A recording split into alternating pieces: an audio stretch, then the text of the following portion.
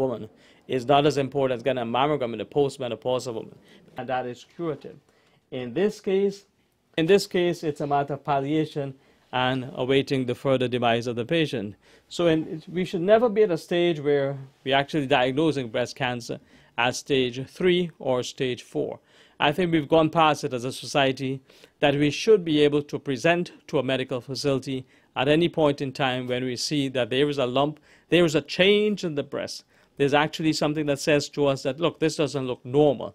I do not have to wait for confirmation from my aunt or my grandmother to tell me that I need to present to the doctor. You know breast cancer is the most common cancer in women. You know breast cancer is a cause of the primary cause of death within women between the age of 35 to 45. We know enough being said about breast cancer for us not to have it presenting at stage 3 and 4. The least we should be able to accept of breast cancer is presenting at stage 1 or stage 2. We should be able to tell our doctor, yes, I do my monthly breast examination. Yes, I've noticed a change within the last month. It is sometimes a little bit annoying to find a patient, oh, I've never examined my breast. It's yours. It's yours to examine. It's almost an external organ that you can actually examine. And a lot of the cases you look at in terms of breast cancer, it is up to the patient to understand that they need to examine that portion of the body and not just present when there's a difference. You should be able to say, in all the 15 years I've been examining my breast, I never saw a change. I never saw anything. Now today I've seen something.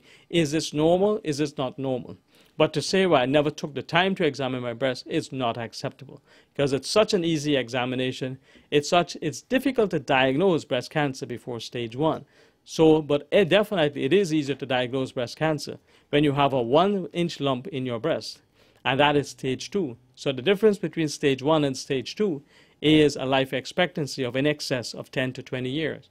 If you would like to add that 10 to 20 years to your life, I think you should continue to have a a monthly breast exam in the premenopausal woman at a particular time of the month, and in a postmenopausal woman, choose the time of the month that you would like to do your breast examination. In the younger woman, pre-puberty, there's always significant amount of breast changes. Breast cancer extremely common. What is much more common is the asymmetry of the breast, the painful tenderness during the time of the periods. But breast cancer in a woman under the age of 15, extremely rare. We'll do a series of discussions on diet, exercise, and nutrition. But as a general overview of the patients that I've seen in my practice over the last 20 years in Richmond Hill, it's basically to observe the trend that continues and the trend that needs to be addressed. Even if it's addressed at an incremental level, meaning trying to make small changes, which is the way it should be done, or a rapid education. In the cases in which someone is not diagnosed with a disease process and you see the need for change, you can ask for that to be done incrementally.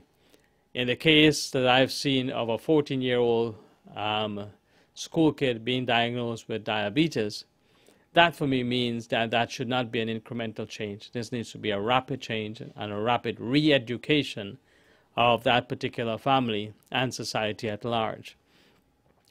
If we look at the customs that we've had and with the businesses that we have on Liberty Avenue, we can safely say that any food business makes a good income.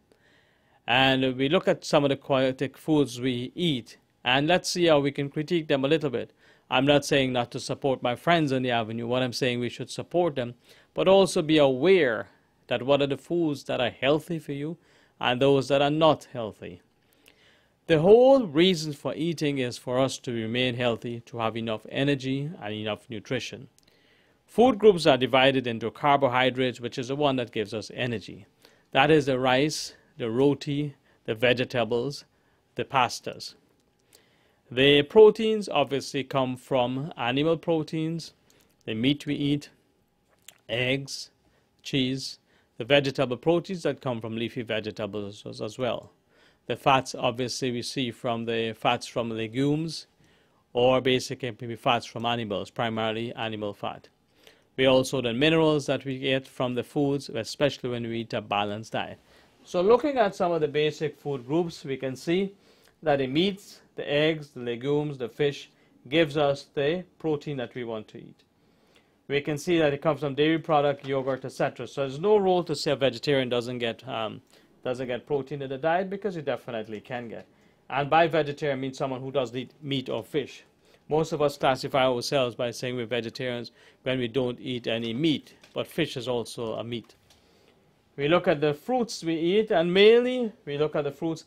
The primary purpose of the fruit, it provides us with vitamin C. As obviously we know of all the major vitamins, vitamins A, B, C, D, E, vitamin K, etc.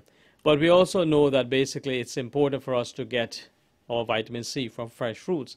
But we don't need to eat 10 fresh fruits per day, because that will increase the amount of sugar water we're drinking. Because what is a fruit? A fruit is primarily made up of the, let's say, the vitamin C, a small portion of it, but then the rest of it is either carbohydrates, a lot of water, a lot of fiber.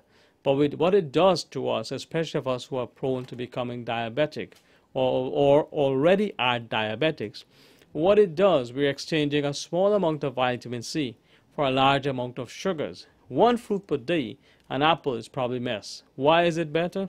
It actually has the vitamin C. It's slow to digest. We don't want something that's easily digestible, because that becomes sugar water very, very early. Because a fruit in itself is just a breakdown product. We'll eat glucose and fructose, which basically is sugar water. When we look at the vegetables, the vegetables that can give us a lot of the minerals and also a lot of the fiber that we eat, it's definitely portions of vegetables we cannot get enough of. The carbohydrates, I think, where as a society we've actually failed ourselves. What we actually think is that the amount of carbohydrates we have in a scoop of rice is almost about 1,000 calories. How much does it take you to burn 1,000 calories? Let's say, for instance, we start to exercise and say, I'm going to exercise this evening. The time to start eating carbohydrates, it's like 4 hours before. Why 4 hours before? It takes that amount of time for the food to be taken into the stomach, from the esophagus into the stomach, and then being digested into the small intestine. So the glucose that's now in the bloodstream and into the liver can now be broken down enough and in time, and not stored as fat, but is readily available for energy to exercise. But if you're going to be running or walking around the park, at least for 2 to 3 miles, you do not need a bowl of rice to do that. The amount of rice that fits into your hand is enough energy to take you 5 laps around. If you're going to be a sprinter and you're running and you're doing excessive amount of exercise, maybe 2 bowls will be enough. In addition to that, you do not need a sweetened drink every time you go when you feel tired, because at times I find is that we replace the sugars immediately, so there's no weight loss. If the purpose of exercise, and it primarily should be to keep healthy and to lose weight, you're not going to lose the weight if in fact your input of calories is in excess of what you're burning. You should be in a position where I'm going to be exercising to burn 1,500 calories, but I've taken in only 500 calories. The smart way of doing it is deciding when you're going to be exercising and stick to that. 4 hours prior to exercise, to make sure that you don't just take a sweetened drink before you start exercising. Have maybe a food that's made up of complex carbohydrates and simple carbohydrates. The simple carbohydrates will present you with enough calories to do the exercise. The complex carbohydrates will prevent you from eating, because it takes a longer time, a transit time, to get out of the stomach, so you feel full. One of the worst things to do is to pump yourself up with a drink before, and then you feel full and you don't feel like you want to run any longer. You've also ingested the large amount of carbohydrates to give you the energy, and you've not expended it. That will now become fat.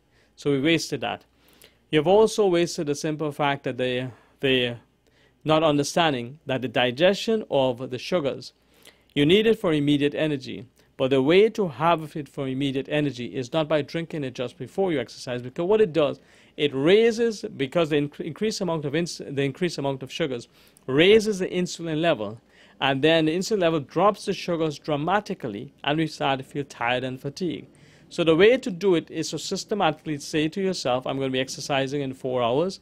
I will have a bowl of rice or a bowl of The food should consist of some rice or some carbohydrates and some complex carbohydrates. So we still feel full enough to continue exercising, prevent us from taking that sweetened drink, which is going to give us a burst of energy, but it will prevent us from doing a long period of exercise, because then we start to feel tired and fatigued. The concept of diet, exercising, and losing weight is not a very simplistic one. In fact, sometimes we tend to want to make it. What I know is obviously simplistic, is that we eat too much carbohydrates in our society. We eat too much roti, too much rice, too much flour products. Simple carbohydrates, because these are stuff that's so easily absorbed, and at the end of the day, what they do is, because we do not expend the energy associated with it, it then becomes transformed, having been stored into the liver, and not being utilized for gluconeogenesis and being broken down to provide energy, now becomes fat. And you can know as a society, and this is not exaggerating, we have enough truncal fat so that our incidence of diabetes and metabolic syndrome is increasing. I am now seeing younger and younger patients in my practice with obesity, and the sequelae of obesity, being the primary one, is diabetes in our society. So if we have a very good education, which I intend to try and present you with, as much of education in terms of nutrition, dieting, and exercise, and doing it. There's certain things you do. You try and do it systematically, slowly, and keep to a regime.